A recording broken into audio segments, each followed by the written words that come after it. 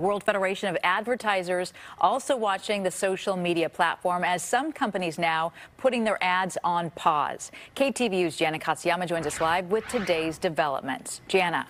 Julie and Mike, today there was a small protest outside Twitter as well as an open letter to Musk from a global advertising association.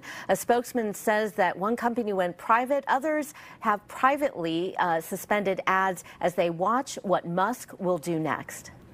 In response to Elon Musk, who carried a sink into Twitter's San Francisco headquarters last week before his acquisition, protesters on Monday brought quite a different plumbing fixture. Flush Musk, dump Trump. They say they're concerned Musk will reopen the platform to Donald Trump and others who were banned for spreading misinformation and hateful speech. I have a few friends around the world who have deleted their accounts. They want nothing to do with Twitter because Musk has taken it over. For myself, because Twitter is such an effective tool to build solidarity with gay people globally, I'm staying on Twitter. Musk on Monday only posted, "If I had $1 for every time someone asked me if Trump is coming back on this platform, Twitter would be minting money." Musk fired Twitter's board of directors, according to SEC filings. And he said on Twitter, quote, "This is just temporary," without giving details. General Motors has announced publicly it has paused advertising with the platform. Advertisers will pull back and they will look and they will listen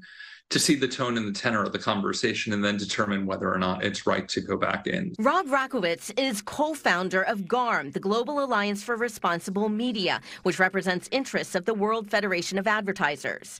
It published an open letter to Musk calling for him to adhere to their standards for keeping digital media a safe space for customers and advertisers. Digital media safety is serious, and that brand safety and the advances that we've made, they're non-negotiable for advertisers. Rakowitz says GARM and advertisers are going to be watching Musk's moves carefully and the impact of any staff cuts. Technology is very good and can detect things like nudity, cyberbullying, and harassment.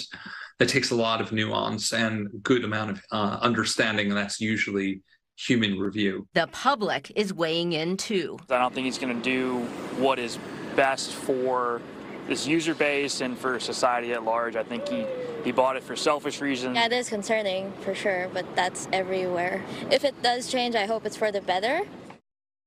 And tonight, Musk changed his title on Twitter from Chief Twit to Twitter Complaint Hotline Operator, though I doubt you'll be able to get him on the phone. Musk has not made any big staff cuts so far, but the Washington Post is reporting that he could be cutting up to 25% of staff, and he has floated an idea for charging people for getting that blue confirmation check. Julie? Yeah, one business deal affecting so many people in so many different ways. Jana, thank you.